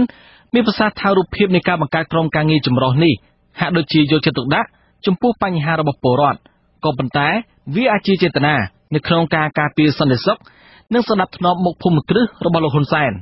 ម្យ៉ាងវិញទៀត ការបង្កើតក្រុមការងារនេះក៏បង្ហាញពីចំណុចខ្សោយរបស់អាជ្ញាធរថ្នាក់ក្រោមជាតិដែលមិនមានយន្តការក្នុងការដោះស្រាយបញ្ហាជូនប្រជាពលរដ្ឋប្រសិទ្ធភាពមានឬមិនមានអាស្រ័យទៅលើឆន្ទៈនៃការដោះស្រាយនៃការធ្វើការរបស់គណៈកម្មការចម្រុះដែលការបង្កើតហើយខ្ញុំគិតថាចង់ឲ្យដោះស្រាយប្រសិទ្ធភាពដោះស្រាយបញ្ហាកុំឲ្យពលរដ្ឋកម្មករកសិករធ្វើការតមករំខានដល់លោកនាយករដ្ឋមន្ត្រីខ្ញុំគិតថា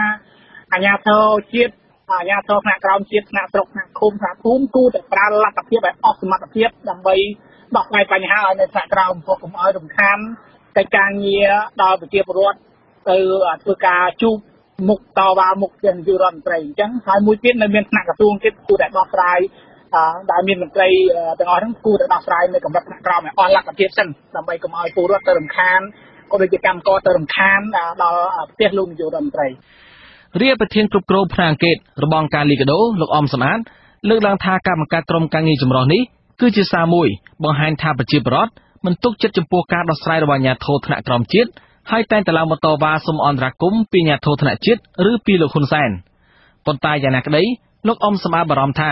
ក្រុមការងារចម្រុះនេះមិនបើកទូលាយឲ្យប្រជាពលរដ្ឋតវ៉ាឬទាមទារនៅមុខភូមិគ្រឹះលោកហ៊ុនសែនឡើយព្រោះកន្លងមកលោកសង្កេតឃើញថានៅពេលដែលប្រជាពលរដ្ឋឡើងទៅតវ៉ានៅភ្នំពេញឬមុខផ្ទះលោកហ៊ុនសែនតែងតែរងការទប់ស្កាត់ការបង្ក្រាបរហូតមានអំពើហិង្សានិងចាប់ខ្លួនជាដើមហើយបើយើងមើលទៅលើគណៈកម្មការចម្រុះនេះពីច្រើនសុទ្ធតែចេញពីកងកម្លាំងនៅគណៈកម្មការចម្រុះអញ្ចឹងយើងបារម្ភពីព្រោះនៅឃ្លាតាមនៅប្រការខាងក្រោមក៏មានចែងថាទប់ស្កាត់កុំឲ្យមានប្រជាពលរដ្ឋគ្នាច្រើននឹងឡើងមកអាហ្នឹងក៏វាអាចជាបញ្ហាមួយបើសិនជាមិនស្រួលទេវាអាចនឹងបង្កឲ្យមានអំពើហិង្សាផងដែរក្នុងការទប់ស្កាត់និងការរារាំងឬក៏បង្ក្រាបណាហើយមួយទៀតគឺចែងថាទប់ស្កាត់ដើម្បីកុំឲ្យមានការញុះញង់ការឈឿនឱកាសដើម្បីធ្វើឲ្យមានការឡើងបន្តវ៉ាអីហូរហាយអីចឹងទៅអាហ្នឹងក៏វាជាឱកាសមួយទៅដែលអាចនឹងមានយកខ្លួនឬក៏បញ្ហាផ្សេងៗទៀតដែរក្នុងការបង្ក្រាបឬការទប់ស្កាត់ហ្នឹងអញ្ចឹងអាយន្តការនេះខ្ញុំគិតថាវាជាការល្អបើបង្កើតនៅការទទួលពាក្យបណ្ដឹងនិងការដោះស្រាយប៉ុន្តែបើសិនជាអ្នកដែលអនុវត្តគាត់ធ្វើខុសនៃអត្ថន័យនេះវាអាចជាមានបញ្ហាលោកអំសមត្ថយល់ឃើញថាលោកហ៊ុនសែនគួរតែពង្រឹងសិទ្ធិអំណាចរបស់អាជ្ញាធរថ្នាក់ក្រោមជាតិដើម្បីជួយដោះស្រាយបញ្ហាជូនពលរដ្ឋឲ្យមានប្រសិទ្ធភាពជាងការបង្កើតក្រុមការងារចម្រុះនេះបើនិយាយអំពីនីតិវិធីនិងប្រសិទ្ធភាពវិញគួរតែបង្កើតឬក៏ជំរុញឲ្យអាជ្ញាធរថ្នាក់ក្រោមជាតិនោះពង្រឹងសិទ្ធិអំណាចក្នុងការដោះស្រាយបញ្ហាជូនប្រជាពលរដ្ឋដោយតម្លាភាពនិងយុត្តិធម៌បើមិនជាយើងធ្វើអានឹងបានគឺកាត់បន្ថយប្រជាពលរដ្ឋនឹងការឡើងមកផ្ទះសម្ដេចនាយករដ្ឋមន្ត្រីឬក៏មកសុំកិច្ចអន្តរាគមន៍ពីសម្ដេចនាយករដ្ឋមន្ត្រីឆ្លើយតបបញ្ហានេះអភិបាលសាលារាជធានីភ្នំពេញលោកខួងស្រេងមានប្រសាសន៍ប្រាប់អាស៊ីសេរីថាការបង្កើតក្រុមការងារចម្រុះនេះគឺជាយន្តការមួយសម្រាប់ជួយទទួលពាក្យបណ្ដឹងពីប្រជាពលរដ្ឋដែលមានបញ្ហាដីធ្លីនិងបញ្ហាផ្សេងៗទៀតដូច្នេះមិនមានអ្វីប្លែកនោះទេលោកបន្តថាខុទ្ទកាល័យលោកហ៊ុនសែនមានចំនួន2ដូច្នេះប្រជាពលរដ្ឋដែលមានបញ្ហាគឺអាចទៅដាក់ពាក្យបណ្ដឹងនៅកន្លែងណាមួយក៏បានហើយសមាជិកក្រុមការងារនេះនឹងជួយណែនាំនិងទទួលពាក្យបណ្ដឹងពីប្រជាពលរដ្ឋទោះបីជាយ៉ាងណាលោកក៏ទទួលស្គាល់ថាក្រុមការងារចម្រុះថ្មីនេះមិនអនុញ្ញាតឲ្យមានការតវ៉ាច្រើននោះទេអាហ្នឹងរឿងការងាររដ្ឋបាលគេមិនរឿងការងារកសែតអូនទេអូនរឿងអ្នកណាដែលឲ្យមនុស្សឧបមាថាមានរឿង1000នាក់មក1000នាក់កើតមកប្រឹង1000នាក់កើតដែរគេមានតំណាងគេមានឆាត់អ្នកយកលិខិតយកស្នាមអីមកអញ្ចឹងហីអូនអាហ្នឹងទៅត្រូវតែមានអញ្ចឹងហីអូនខ្ញុំត្រូវលិខិតចាត់តាំងមកនិយាយហ្នឹងត្រូវអូនឯងដូចអត់ដែរទេធ្វើការងាររដ្ឋបាលផងមានប្រសាសន៍ហ្នឹងអញ្ចឹងបើមានរឿង1លាននាក់នៅខែណាមួយត្រូវ1លាននាក់ហ្នឹងគឺមកពាក្យបណ្ដឹងអញ្ចឹងហើយក៏មិនមើលខ្ញុំឆ្ងល់ខ្លួនឯងវិញកាលពីអាណត្តិមុនរបបលោកហ៊ុនសែនក៏បានបង្កើតគណៈកម្មការចម្រុះអន្តរក្រសួងដើម្បីដោះស្រាយបញ្ហាដីធ្លីជូនពលរដ្ឋដែរចំណែកកាលពីថ្ងៃទី13ខែមិថុនាកន្លងទៅរដ្ឋមន្ត្រីក្រសួងមហាផ្ទៃលោកសខេងបានជាលិខិតមួយច្បាប់ជំរុញឲ្យអាជ្ញាធរតាមរាជធានីខេត្តត្រូវបង្កើនប្រសិទ្ធភាពនៃការសម្រុះសម្រួលនិងដោះស្រាយបញ្ហាដីធ្លីប្រកបដោយតម្លាភាពសុចរិតភាពយុត្តិធម៌និងប្រសិទ្ធភាពខ្ពស់ដើម្បីជៀសវាងប្រជាពលរដ្ឋឡើងទៅតវ៉ានៅរាជធានីភ្នំពេញប្រជាពលរដ្ឋមានបញ្ហាដីធ្លីនៅតាមបណ្ដាខេត្តនានាអះអាងថារបបលោកហ៊ុនសែននៅតែបរាជ័យនៅក្នុងការដោះស្រាយបញ្ហាដីធ្លីនិងបញ្ហាធំៗមួយចំនួនទៀតជូនប្រជាពលរដ្ឋ ព្រោះស្ថាប័នដែលបង្កើតឡើងគ្រាន់តែធ្វើឲ្យល្អមើលតែប៉ុណ្ណោះប៉ុន្តែមិនមានឆន្ទៈជួយប្រជាពលរដ្ឋពិតប្រាកដនោះទេខ្ញុំសនចាររថាអាស៊ីសេរីរាយការណ៍ពីរដ្ឋធានី Washington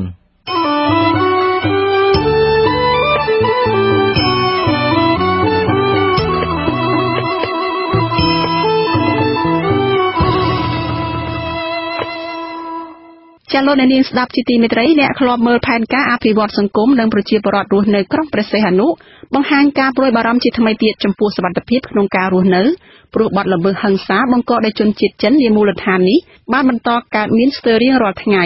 ហើយកងកម្លាំងសមត្ថកិច្ចពាក់ព័ន្ធគ្រប់គ្រងមិនទាន់បានមានប្រសិទ្ធភាពល្អនៅឡើយទេចាលោកជាតិចំណានមានសេចក្តីរាយការណ៍អំពីរឿងនេះការព្រួយបារម្ភអំពីសុវត្ថិភាពរស់នៅការប្រកបរបរទទួលទានរបស់ប្រជាពលរដ្ឋក្រុងព្រះសីហនុពិសេសសុវត្ថិភាពនៃការធ្វើដំណើររបស់កូនចៅបានកើតឡើងជាថ្មីទៀតដោយសារតែជនជាតិចិនបន្តបង្កអំពើហិង្សា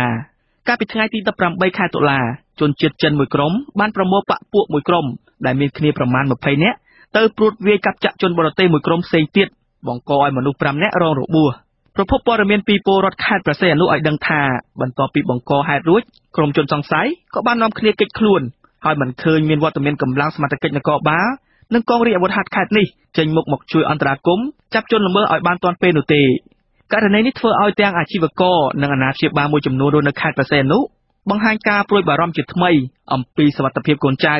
និងការប្រកបរបរចិញ្ចឹមជីវិតជាដើមព្រោះមូលដ្ឋាននេះបានបន្តកើតមានបទល្មើសចាប់ចម្រិតគ្រោះថ្នាក់ចរាចរណ៍និងហិង្សាវាយកាប់ចាក់គ្នាដែលបង្កឡើងដោយជនជាតិចិនបានកើតឡើងស្ទើរជារៀងរាល់ថ្ងៃហើយកម្លាំងសមត្ថកិច្ចមូលដ្ឋាននេះគ្រប់គ្រងមិនទាន់បានល្អនោះទេ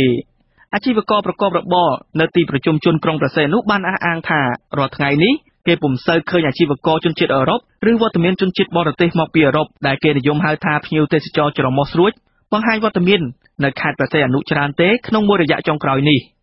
តែឥឡូវចិនមកកន្លុកទីផ្សារផ្ទះសម្បែងហ្នឹងគឺពួកគាត់ហ្នឹងហាក់បីដូចជាខ្លាយទៅនឹងគ្មានសមត្ថភាពត្រូវលក់ដូរនៅក្នុងខេត្តព្រះសីហនុទៀតធ្វើឲ្យគាត់ចំណាក់ស្រុកឬមួយក៏អាចទៅប្រទេសពួកគាត់វិញបានមន្ត្រីសម្របសម្រួលអង្គការលីកាដូប្រចាំខេត្តព្រះសីហនុលោកស្រីវ៉ាន់លីឲ្យដឹងថានៅទីប្រជុំជនក្រុងព្រះសីហនុរាល់ថ្ងៃកើតមានអំពើហិង្សាបង្កដោយជនជាតិចិនស្ទើរជារៀងរាល់យប់ថ្ងៃពិតប្រាកដមែនអ្នកខ្លំមើលរូបនេះសង្កេតឃើញថាមូលដ្ឋាននេះបានកើតមានអំពើហិង្សាវាយកាប់ចាក់បទល្មើសចាប់ចម្រិតបទល្មើសជួញដូរគ្រឿងញៀននិងបទល្មើសបាញ់បោះសេរីបានបន្តកើតមានហើយភាគច្រើនសមត្ថកិច្ចស្ថាប័នពាក់ព័ន្ធមានកម្លាំងនគរបាលនិងកងរាជអាវុធហត្ថជាដើមចេញធ្វើអន្តរាគមន៍មិនទាន់ពេលនោះទេក្នុងនោះក៏មានពេលខ្លះស្ថាប័នសមត្ថកិច្ចយ៉ាងនគរបាលនិងកងរាជអាវុធហត្ថជាដើមបានលាក់បាំងបទល្មើសមិនឲ្យលេចលឺមកខាងក្រៅជាច្រើនករណីនៅពេលកន្លងមកគាត់ខាងអាជ្ញាធរគាត់ធ្លាប់តែអះអាងពាក់ព័ន្ធនឹងការធានានៅសុវត្ថិភាពសន្តិសុខជូនដល់ប្រជាពលរដ្ឋដែរហើយឃើញថាបញ្ហាបង្កអសន្តិសុខដូចជាការវាយតប់គ្នាបញ្ហាគ្រឿងញៀនផ្សេងៗហ្នឹងគ្រោះថ្នាក់ចរាចរណ៍ក៏វានៅតែកើតឡើងច្រើនប៉ុន្តែទន្ទឹមនឹងឃើញថាការបញ្ហាមួយចំនួនត្រូវបានអាជ្ញាធរគាត់បានបង្ក្រាបទាន់ពេលទៀតដែលអាចជួយសម្រួលដល់ការរស់នៅរបស់ប្រជាពលរដ្ឋមកការភ័យខ្លាចដល់ពួកគាត់លោកស្រីវ៉ាន់លីអ្នកខ្លំមើលសិទ្ធិមនុស្សនិងការអភិវឌ្ឍសង្គមប្រចាំខេត្តព្រះសីហនុក៏ស្នើដល់ស្ថាប័នមានសមត្ថកិច្ចពាក់ព័ន្ធរួមមានស្ថាប័ននគរបាលកងរាជអាវុធហត្ថនិងស្ថាប័នតុលាការខេត្តព្រះសីហនុជាដើមត្រូវរឹតបន្តឹងការអនុវត្តច្បាប់ចំពោះជនប្រព្រឹត្តបទល្មើសទាំងជនជាតិចិននិងជនជាតិដទៃទៀតឲ្យបានធ្ងន់ធ្ងរដើម្បីទប់ស្កាត់បទល្មើសនៅមូលដ្ឋានឲ្យបានថយចុះនៅថ្ងៃខាងមុខចំណែកអ្នកសម្របសម្រួលសមាគមអាត60ខេត្តព្រះសីហនុអ្នកស្រីជីបសុធារីក៏បានអះអាងស្រដៀងគ្នាថាបទល្មើសផ្សេងៗបង្កដោយជនជាតិចិនពិតជាបានបន្តកើតមានជាបន្តបន្ទាប់និងបង្កការភ័យខ្លាចដល់ពលរដ្ឋក្នុងមូលដ្ឋានជាពិសេសភ្ញៀវទេសចរជាតិអន្តរជាតិដែលចូលមកកម្សាន្តខេត្តនេះករណីនេះអ្នកស្រីក៏បានស្នើដល់សមត្ថកិច្ចជំនាញគ្រប់ស្ថាប័នឲ្យជួយកំណត់អត្តសញ្ញាណជនជាតិចិនដែលចូលមករស់នៅនិងប្រកបរបរផ្សេងៗនៅមូលដ្ឋានទីប្រជុំជនក្រុងព្រះសីហនុឲ្យបានច្រើនថែមទៀតព្រោះតាមការកត់សម្គាល់ឃើញថាស្ទើរជារៀងរាល់ថ្ងៃជនជាតិចិនដែលចូលមករស់នៅខេត្តព្រះសីហនុតែងតែបង្កបទល្មើសផ្សេងៗរួមមានបង្កើតឲ្យមានក្រុមបងតូចបងធំបង្កឲ្យមានបទល្មើសវាយកាប់ចាក់និងបង្កើតក្រុមចាប់ចម្រិតមនុស្សទារប្រាក់ជាដើមអ្នកស្រីជីបសុធារីបានស្នើដល់សមត្ថកិច្ចស្ថាប័នជំនាញនីមួយៗត្រូវកំណត់អត្តសញ្ញាណជនជាតិចិនដែលចូលមករស់នៅនិងប្រកបការងារផ្សេងៗនៅខេត្តព្រះសីហនុឲ្យបានច្បាស់លាស់ដើម្បីងាយស្រួលក្នុងការគ្រប់គ្រងជាងនេះក៏ស្នើដល់មន្ត្រីស្ថាប័នជំនាញ មានកងកម្លាំងប្រដាប់អាវុធនិងតុលាការជាដើមត្រូវអនុវត្តច្បាប់ទៅលើបទល្មើសបង្កដោយជនជាតិចិនឲ្យបានត្រឹមត្រូវនិងជៀសឲ្យផុតពីអំពើពុករលួយដែលអាចនឹងកើតមានឡើងចឹងពេលខ្លាំងយើងឃើញថាការរីកចម្រើននឹងវាបានទៅតែមនុស្សមួយចំនួនតូចទេប៉ុន្តែអផលប៉ះពាល់កើតឡើងពីការអភិវឌ្ឍការវិនិយោគនឹងវាធ្វើឲ្យប៉ះពាល់ទៅដល់ការរស់នៅជីវភាពរស់នៅរបស់ប្រជាពលរដ្ឋមួយចំនួនដែលគាត់រកប្រាក់ចំណូលបានទៀតហើយក៏វាប៉ះពាល់ទៅដល់ភ្ញៀវទេសចរនិងអតិថិជនដែលជាខ្មែរយើងដែរកាលមុនមានច្រើនតែឥឡូវពួកគេបានបង្វែរគោលដៅទៅតំបន់ផ្សេងវិញដោយសារតែមកខេត្តផ្សេងនោះគឺលំបាកហើយតែទីលំបាកបញ្ហាសន្តិសុខស្ដាប់ធ្នាប់ផ្លូវទឹកភ្លើងគឺវាពិបាកទៅលើតម្លៃសេវានឹងវាថ្លៃខ្ពស់ជាងពីមុនទាំងការស្នាក់នៅនិងតម្លៃម្ហូបអាហារអ្នកខ្លំមើលសង្គមបង្ហាញទស្សនៈថាវត្តមានជនជាតិចិនមករស់នៅនិងវិនិយោគច្រើននៅខេត្តបរសៃអនុទំនងជាដើមហេតុនាំឲ្យចំនួនភ្ញៀវទេសចរជាតិនិងភ្ញៀវបរទេសមកពីអឺរ៉ុបខ្លាចរអាមិនចូលមកកំសាន្តខេត្តបរសៃអនុច្រើនទៀតទេនៅបណ្ដាឆ្នាំខាងមុខព្រោះពួកគេបារម្ភពីសុខភាពផ្ទាល់ខ្លួនទោះជាយ៉ាងណាក្តីស្នងការនគរបាលខេត្តបរសៃអនុលោកជួនណារិទ្ធតែងតែអះអាងថាកម្លាំងនគរបាលរបស់លោកបានសហការជាមួយកម្លាំងសមត្ថកិច្ចស្ថាប័នផ្សេងៗបានពង្រាយប្រចាំការនិងល្បាតការពារសុខភាពសន្តិសុខជូនប្រជាពលរដ្ឋដោយយកចិត្តទុកដាក់និងមានការទទួលខុសត្រូវខ្ពស់លោកបញ្ជាក់ថាជាបន្តបន្ទាប់មកនេះកម្លាំងនគរបាលជំនាញបានចុះស្រាវជ្រាវនិងបង្ក្រាបមុខសញ្ញាប្រព្រឹត្តបទល្មើសហិង្សាគ្រឿងញៀនបាញ់បោះសេរីនិងបទល្មើសចាប់ចម្រិតមនុស្សជាដើមបានជាច្រើនករណីនិងបានកសាងសំណុំរឿងបញ្ជូនជនសង្ស័យទៅកាន់តុលាការផ្ដន្ទាទោសដែលមានផលវិជ្ជមានជាបន្តបន្ទាប់កន្លងមកនេះបាទកាលពីដើមឆ្នាំ2018អភិបាលខេត្តបរសៃអនុលោកយុនមីនបានផ្ញើរបាយការណ៍ជូនរដ្ឋមន្ត្រីក្រសួងមហាផ្ទៃលោកសខេងដោយរៀបរាប់ពីផលប៉ះពាល់នៃកំណើនជនជាតិចិននៅក្នុងខេត្តនេះក្នុងរបាយការណ៍នោះលោកយុនមីនបញ្ជាក់ថាកំណើនជនបរទេសជាពិសេសជនជាតិចិនមានចំនួនច្រើនជាងគេចូលមករស់នៅនិងប្រកបរបរនៅខេត្តបរសៃអនុលោកថាកំណើននេះគឺកំពុងធ្វើឲ្យមានផលប៉ះពាល់លើបញ្ហាមួយចំនួនរួមមានការបង្កឱកាសដល់ជនជាតិចិនដែលជាពួកម៉ាហ្វ្យាមួយចំនួនបន្លំខ្លួនចូលមកប្រព្រឹត្តបទល្មើសបង្កអសន្តិសុខនិងចាប់ចម្រិតក្នុងនោះអ្នកវិនិយោគមួយចំនួនបានជួបផ្ដាច់មុខសន្តាគារនិងផ្ទះសំណាក់មួយចំនួនធំដែលធ្វើឲ្យការផ្ដល់សេវាដល់ភ្ញៀវទេសចរជាតិនិងអន្តរជាតិមានការខ្វះខាតនៅពេលបុណ្យទានមន្ត្រីជាន់ខ្ពស់ការទូតចិនធ្លាប់ទទួលស្គាល់ថាជនជាតិចិននៅខេត្តបរសៃអនុបានបង្កបញ្ហាដល់ខេត្តនេះនិងបានអរគុណអាជ្ញាធរតែបានសហការបង្ក្រាបអំពើឧក្រិដ្ឋទាំងនោះខ្ញុំបាទជាចំណានអាស៊ីសេរី Washington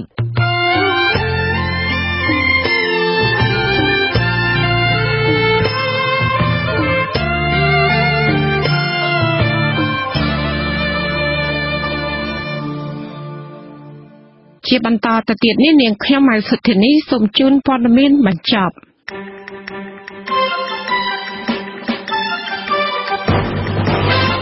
តំណាងជាន់ខ្ពស់ទទួលបន្ទុកកិច្ចការបរទេសនិងគោលនយោបាយសន្តិសុខនិងជាអនុប្រធានស្នងការអឺរ៉ុបអ្នកស្រី Federica Mogherini បានរំលឹកលោកហ៊ុនសែនឲ្យស្ដារស្ថានភាពសិទ្ធិមនុស្សនិងប្រជាធិបតេយ្យឡើងវិញក្នុងសេចក្តីប្រកាសព័ត៌មានរបស់សហភាពអឺរ៉ុបកាលពីថ្ងៃទី19ខែតុលាបញ្ជាក់ថាក្នុងជំនួបរវាងអ្នកស្រី Federica Mogherini ជាមួយលោកហ៊ុនសែនក្នុងឱកាសនៃជំនួបកំពូលអាស៊ីអឺរ៉ុបនៅទីក្រុងប្រូសែលប្រទេសបែលហ្សិកអ្នកស្រីបានសង្កត់ធ្ងន់លើបញ្ហាធ្លាក់ចុះដុនដាបនៃលទ្ធិប្រជាធិបតេយ្យការរំលោភសិទ្ធិមនុស្សនិងបញ្ហានីតិរដ្ឋនៅកម្ពុជាចាអ្នកស្រី Federica Mogherini ក៏បានដាស់តឿនលោកហ៊ុនសែនអំពីភាពចាំបាច់ដែលរបបនេះត្រូវតែស្ដារស្ថានភាពនយោបាយអាក្រក់បច្ចុប្បន្ននេះឡើងវិញដោយមិនចង់បាត់ការផ្ដល់ការអនុគ្រោះពន្ធពីសហភាពអឺរ៉ុបឬហៅកាត់ថា EBAចាតតងនឹងកិច្ចប្រជុំសហភាពអន្តរសភា IPU វិញគណៈប្រតិភូសភាឯកបៈនៃរបបលោកហ៊ុនសែនមិនបានបញ្ចូលសេចក្តីថ្លែងការណ៍របស់ IPU លើបញ្ហារំលោភសិទ្ធិមនុស្សនិងការបំផ្លាញប្រជាធិបតេយ្យនោះទេក្នុងសេចក្តីប្រកាសព័ត៌មានចុះផ្សាយនៅទំព័រ Facebook របស់រដ្ឋាភិបាលកម្ពុជាកាលពីម្សិលមិញ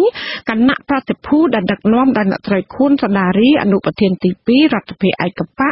ហើយនិងលោកឈៀងវុនតំណាងរាជគណៈបកកណ្ដាលអំណាចនេះបានអួតសរសើរតែអំពីអ្វីដែលរបបនេះបានអះអាងថាជាដំណើរការអនុវត្តលទ្ធិប្រជាធិបតេយ្យតាមរយៈការបោះឆ្នោត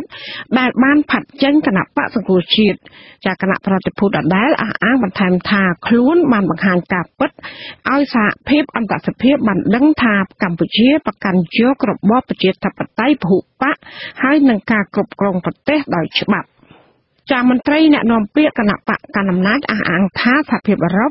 នឹងប្រព្រឹត្តកំហុសសារជាថ្មីទៀតប្រសិនបើដកប្រព័ន្ធអនុគ្រោះពន្ធ EBA ពីកម្ពុជាប៉ុន្តែបញ្ហានេះសហជីពបានលើកឡើងថាមន្ត្រីរបបក្រុងភ្នំពេញគួរតែនាំគ្នាគិតគូរស្ដារប្រជាធិបតេយ្យឡើងវិញជាជាងបន្តវាយប្រហារលើសហភាពអឺរ៉ុបរឿងដកប្រព័ន្ធអនុគ្រោះពន្ធ EBA នេះពីព្រោះថារបបក្រុងភ្នំពេញខ្លួនឯងទេដែលជាអ្នកបង្កើតបញ្ហានេះសហជីពឯករាជ្យទាមទារឲ្យភាគីរោងចក្រនិងក្រសួងពាក់ព័ន្ធត្រូវតែរៀបចំប្រព័ន្ធសុវត្ថិភាពទៅតាមរោងចក្រឲ្យបានល្អត្រឹមត្រូវតាមស្តង់ដារ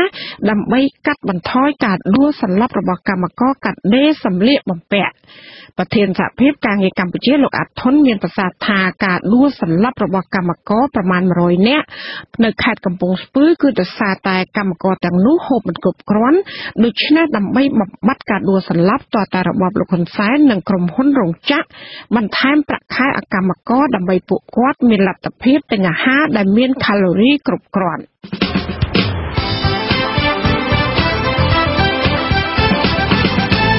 ចាលោកនាងអ្នកស្ដាប់ជាទីមេត្រីការផ្សាយរយៈពេល1ម៉ោងនៃវិទ្យុអាស៊ីសេរីជាភាសាខ្មែរនៅពេលនេះចាប់ត្រឹមតែប៉ុណ្ណេះចាយើងខ្ញុំទាំងអស់គ្នាសូមជូនពរលោកនាងព្រមទាំងក្រុមគ្រួសារទាំងអស់សូមជួបប្រកបតែនឹងសេចក្តីសុខសេចក្តីចម្រើនជានិរន្តរ៍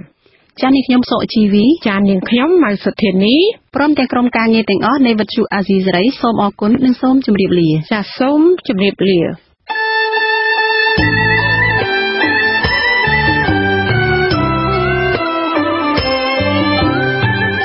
វិទ្យុអាស៊ីសេរីផ្សាយតាមរលកធាតុអាកាសខ្លីឬ shortwave តាមកម្រិតនិងកម្ពស់ដូចតទៅនេះ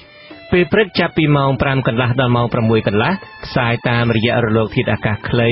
13740 kHz ស្មើនឹងកម្ពស់ 22m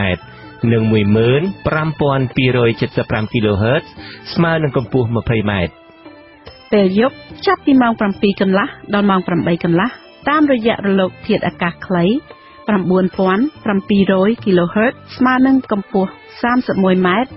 និង 12140 kHz ស្មើនឹងកម្ពស់ 25m លោកអ្នកនាងក៏អាចស្ដាប់ការផ្សាយរបស់យើងផ្ទាល់តាមប្រព័ន្ធអ៊ីនធឺណិតដោយចូលទៅកាន់គេហទំព័រ www.rfa.org/khmer ក្រៅពីនេះលោកអ្នកនាងក៏អាចអាននិងទស្សនាព័ត៌មានវិទ្យុអាស៊ីសេរីលើទូរស័ព្ទដៃរបស់លោកអ្នកផ្ទាល់សូមលោកអ្នកនាងចូលទៅកាន់បណ្ដាញសង្គម Facebook ដែលមានអាសយដ្ឋាន www.facebook.com/RFA Cambodia និង YouTube www.youtube.com/RFA Khmer Video សូមអញ្ជើញលោកអ្នកនាងចុច like ឬចុច subscribe ដើម្បីទទួលបានព័ត៌មានថ្មីទាន់ហេតុការណ៍និងទស្សនាវីដេអូផ្សេងៗទៀតបានគ្រប់ពេលវេលា